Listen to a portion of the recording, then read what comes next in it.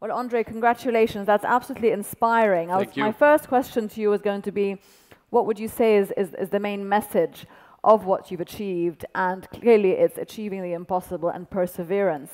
But what would you say would be the biggest message to give to our industry here? You know, interestingly, initially, we didn't want to revolutionize aviation. We want to revolutionize the mindset. I mean, the mindset towards new technologies, new solutions, to tell the people and show the people that what is considered impossible is possible.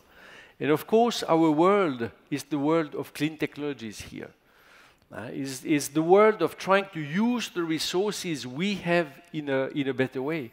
And interestingly, you know, this airplane doesn't use any oil to fly, but it's made out of oil for oil products for 98%. 98% of the material we use in this airplane to make it light, to make it efficient, comes from your industry. And I think that's a fantastic message. We always think about the petrochemical industry as polluting, as the source of problem, not understanding that it's the source of solution. And that's what we try to put forward. Absolutely. And there's obviously very serious initiatives here in the UAE and in the Gulf towards R&D into innovation, especially with examples like Masdar, like you cited, which has achieved a lot in the last 10 years. We have a question here which actually was something that I wanted to ask you. One point you made was, well, we after all that research and 13 years of testing and trying, you were up there, and yet you weren't sure if your battery, for example, would last once you're above the ocean that morning. What was your backup plan? And this is the one question here we have up here on the screen. What if that red had expired? What were you thinking at that point? If that actual question had not been answered in a test case scenario before you took off, what was your thinking behind that? There was no backup plan in the sense of technology because we couldn't afford the weight. Well, I think the decision was maybe different. Instead of trying to have a backup plan and think about worst case scenarios, we tried to make our system the safest with the best efficiency to increase the chance. And I think that's the choice we have often in life. We can either work with two bad solutions and we have backups, or try to make one solution the best. And that's what we focus on. That's the reason why we went step by step. We did flights over lands. We did then fly over the ocean to be able to build up slowly. But of course, you know, when you try something new, you never know. I think you have to accept the risk. You have to accept that you go into something which has not been explored today. And I think that's part of the excitement of such a project.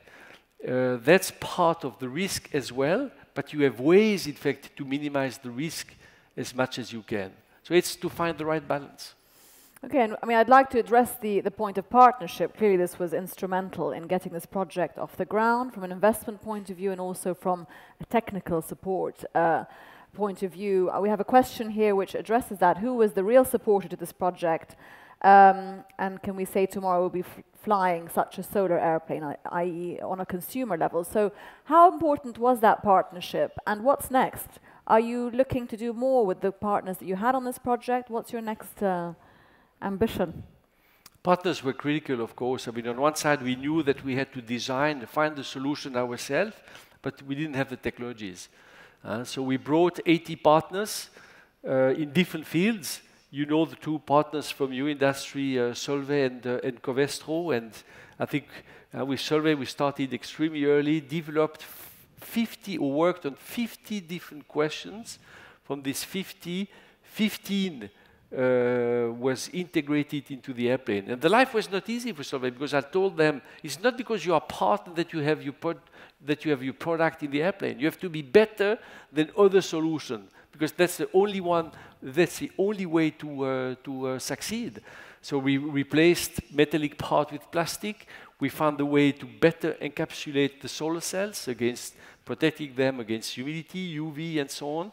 We made better insulation material for the batteries. In fact, the batteries were so well insulated that they became too warm when I reach Hawaii. And these insulation materials go into refrigerators simply today. So the motivation of our partners was not to build a new aviation industry.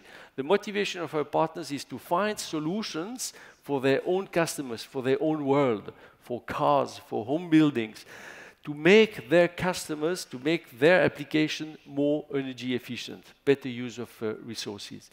So now what comes next? Think about the airplane on two dimensions. On one side, it's an electric airplane. It's an airplane using electric propulsion, like you have electric cars. On the other side, the source of energy is solar. But we could have any source of energy. I mean, we wanted to have an airplane which flies forever.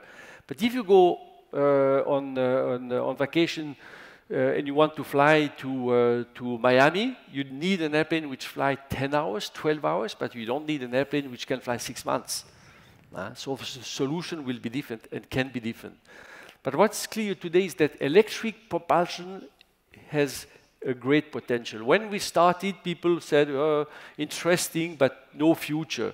Today, NASA, Airbus, Boeing, they're all working on projects using electric propulsion. It will start on small airplanes. It will take more time on large airplanes. But imagine what you can do with this. Electric propulsion is efficient, 90% efficiency versus 30% efficiency for combustion engine. It's quiet.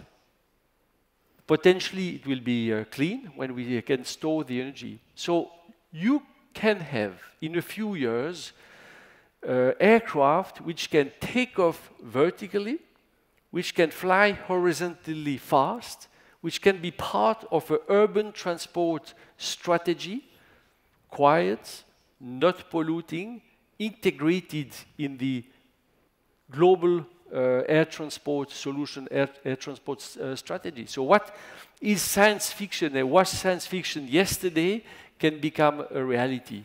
And again, in fact, what will be used to build this aircraft are materials from your industry.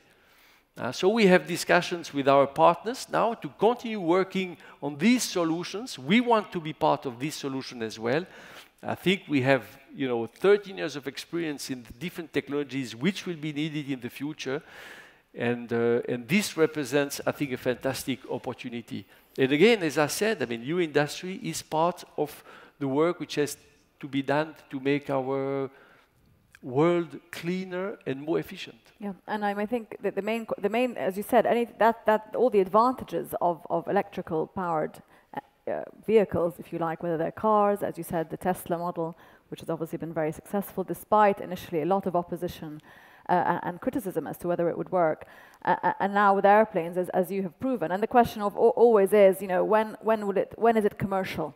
Even if you find the technological solutions and get the partnership of the industry here, for example, to contribute to that, the question is, well, when is, day zero in terms of when this becomes viable and commercial on a consumer level? And you said a few years. What would be your take on when this could be carrying passengers on short-term flights, let's say?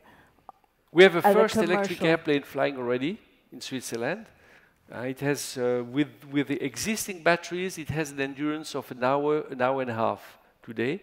We can have easily, for the time being, a range extender using a generator, so using petroleum as a source of energy, slowly, in fact, decreasing the hybrid part and increasing, of course, the storage part.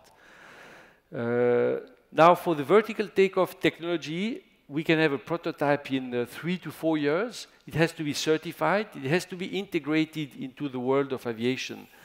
I think thanks to the fact that we have so many drones now, we have Google, Amazon, for example, working on small drones to carry products from one place to the next, we will have to understand to make it safe.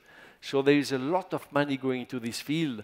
And I have the impression that we may have autonomous flying before we have fully autonomous driving on the ground. We will have autonomous driving soon in cities where it's extremely well organized, but everywhere it will take more time. We'll achieve the same in the air. So between 5 and 10 years, we will have these technologies started to be available for transport. But this is going to be light transport at the beginning, 4 people, 6 people, a little bit like cars.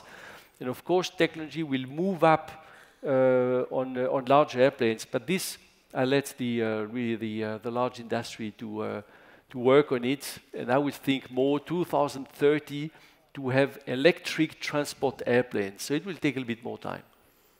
Mr. Borschberg, thank you very much. Congratulations. We had a lot of more questions for you, perhaps in the coffee break. Some of you will have a chance to meet Mr. Borschberg and put your questions to him. Congratulations again, and thank you very much for a fascinating presentation and mission. Have a great day. Thank you very much. If you'd like to take your seat.